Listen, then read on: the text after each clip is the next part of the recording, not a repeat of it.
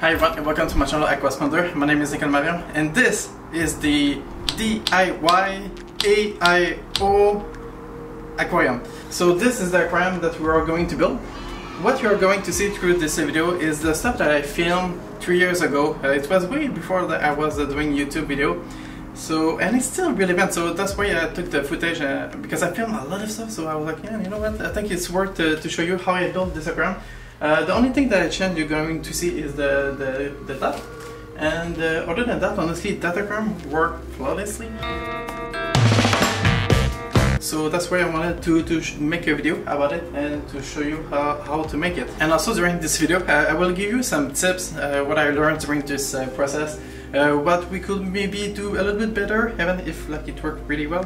And I'll give you some link that's where I bought the stuff on Amazon, so we can do the same thing with the same material. So let's do it.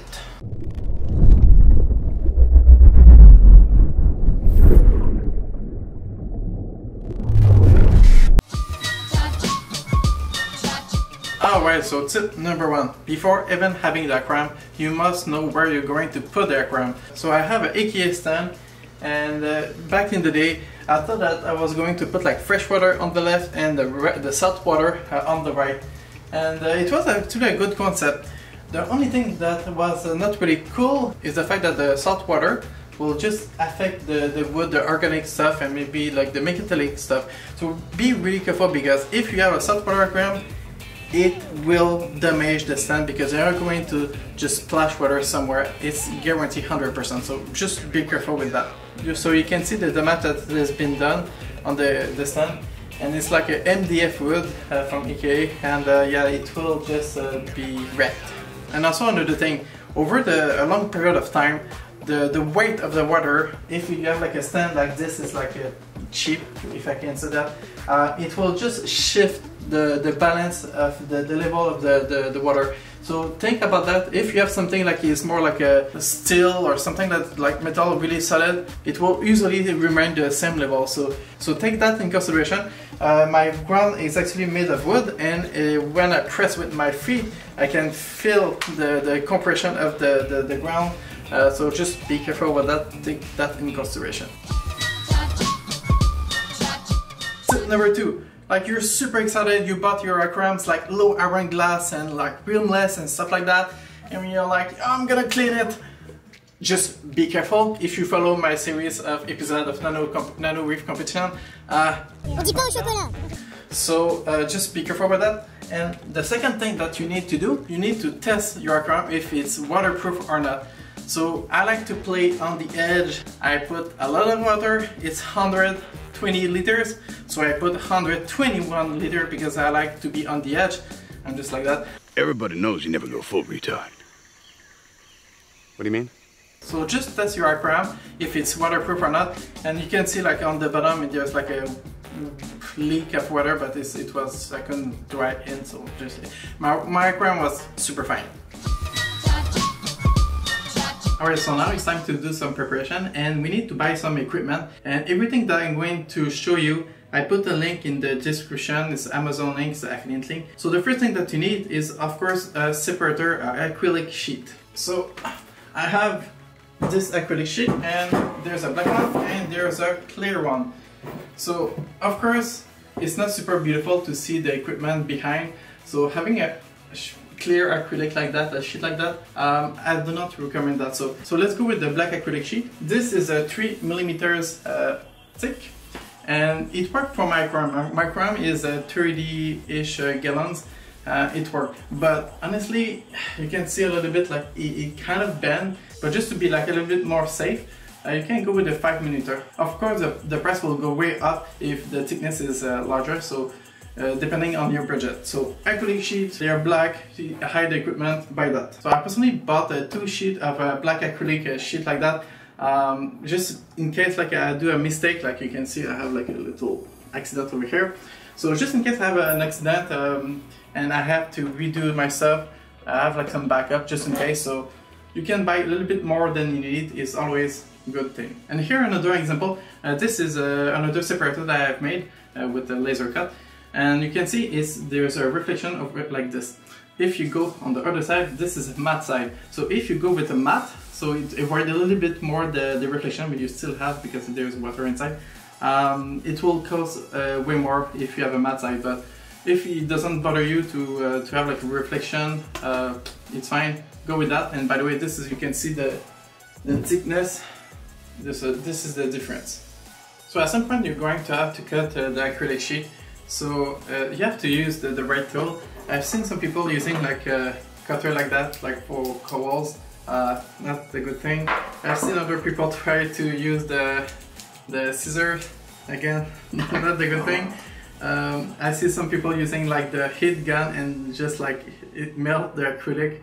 You're going to have to do a mess with that. A tool that I use a lot is the Dremel. It worked pretty well actually to cut the acrylic sheet, like the Dremel like that. And this is like been 20 or 15 years and still working very well. Another tool that could maybe work is that thing, the cutter like that, but it's not the one that I recommend.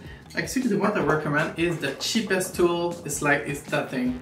It's like $5, and it just have like a 90 degrees angle just over here, and it does the job. It's made for that. It works flawlessly. All you have to do is after you draw your line, you just have to cut like that and a couple things, and after that you just snap it, and that's it. Super easy, super cheap, no brainer.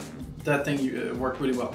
Alright, so now for the silicone, this is the one I use, is the SCS 1200. It worked very well for freshwater or for reef saltwater.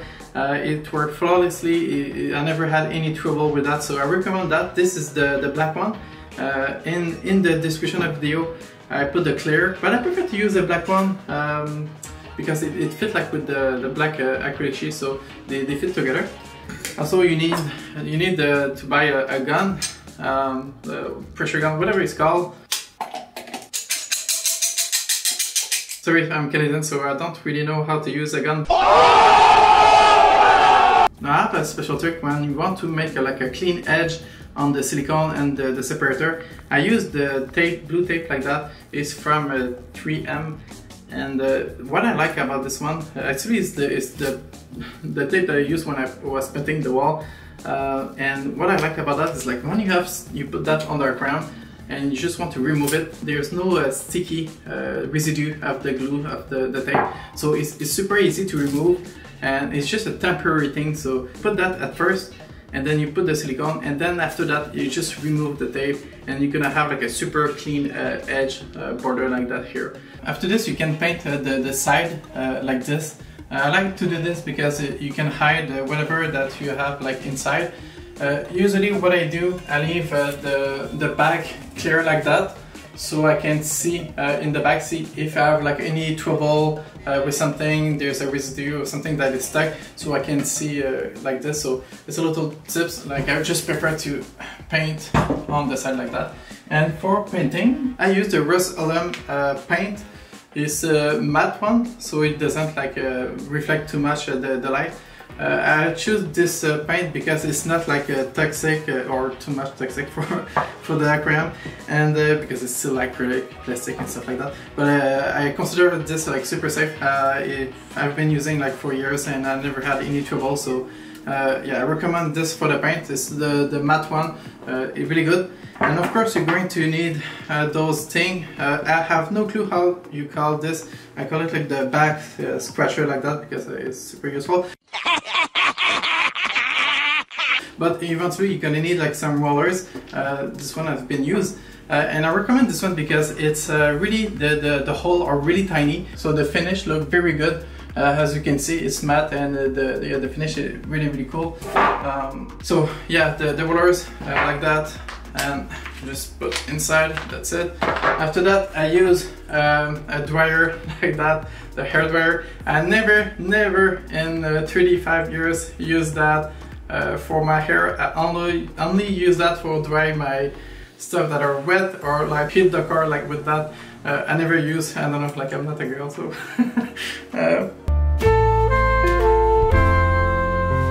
sorry. And finally, we're going to buy some egg crate like that. I have like I buy a sheet of like 24 by 48 inches.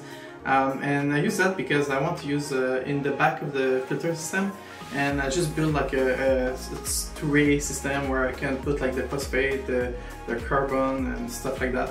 So it's really simple and easy to use, and the flow can go through the aquarium. And also we're going to buy the ties like that, the cable ties. And yeah, like sometimes you have the black one, so I'm gonna just link for the black one, and just to put all this together.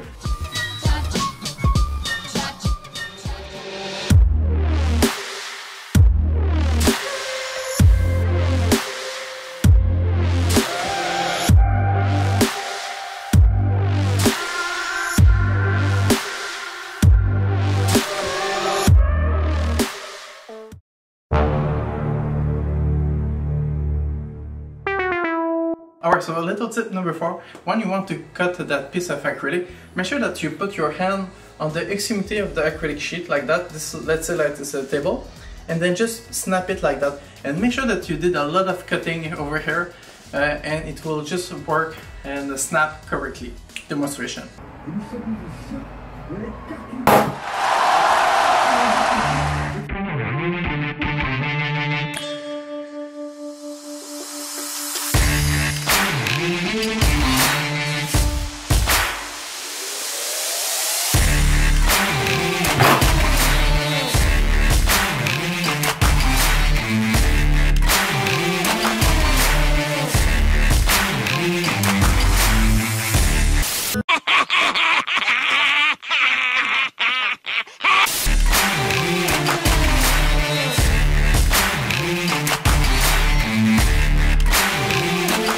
Alright, so tip number 5, you're probably wondering what kind of space that you need to do just behind this piece of acrylic. So basically it was between the two biggest instruments that I was going to use for this aquarium. It was the skimmer over here, and I had also the pump that is hard to see, sorry, with the reflection, the return pump that is just over here. Basically the skimmer was the biggest instrument, so I just measured to put just enough of space like this for the skimmer.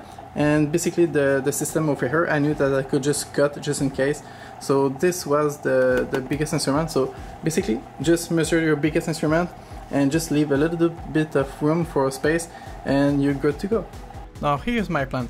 I have the input just on the upper right, and it goes on the bottom, it goes to the left and goes back to the top and goes back to the left, and then goes back to the return pump, which will just go up to the aquarium with another input. So that was my basically my idea for this aquarium.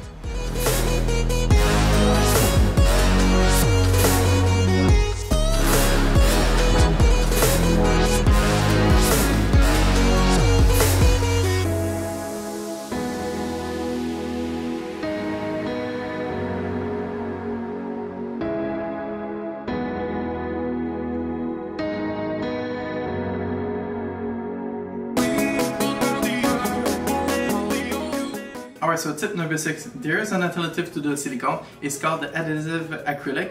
It's a little bottle which is like a little bit like a liquid, and it will just bond the acrylic to another piece of acrylic together. So like that you have like a super clean edge compared to the like silicone where you have like all the thickness of it. But the silicone, if you do a mistake, you can just rip off the silicone and restart again. Where the adhesive, when it's dry and it's bound, it's stick together and you cannot redo again. So it's another alternative. The silicone is still really good for the all-in-one aquarium, like for nano reef like that. It does the job because there's no pressure from the back, because there's water on that side and there's water on that side, so there's no big pressure. So the silicone is still relevant, but if you want to have like a super clean edge, you can go with the adhesive acrylic.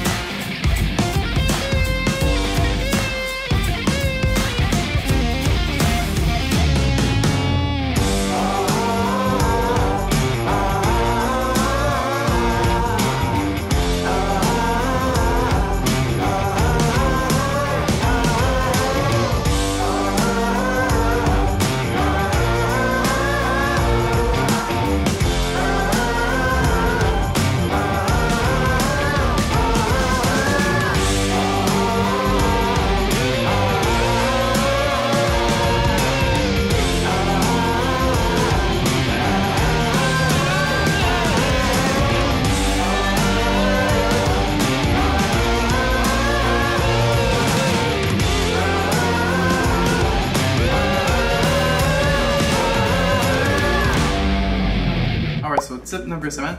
Did you check your measurement? Did you check if it what there was leaking? Does your separator fit inside of the aquarium? Does the hole are big enough? It's all this kind of question that you need to ask yourself before doing anything. Always test your stuff. When I did my aquarium, I made sure that the pump, I wanted to know if the circulation was good, if I need an external pump or not. At the end, I decided to go with the external pump. So the best thing you can do during this process of the DIY aquarium is, before adding like the coral, the fish, the plants, or whatever you're going to put, is always check your stuff. Double check your stuff, triple check your stuff, and like that you're going to be sure that everything goes really smooth.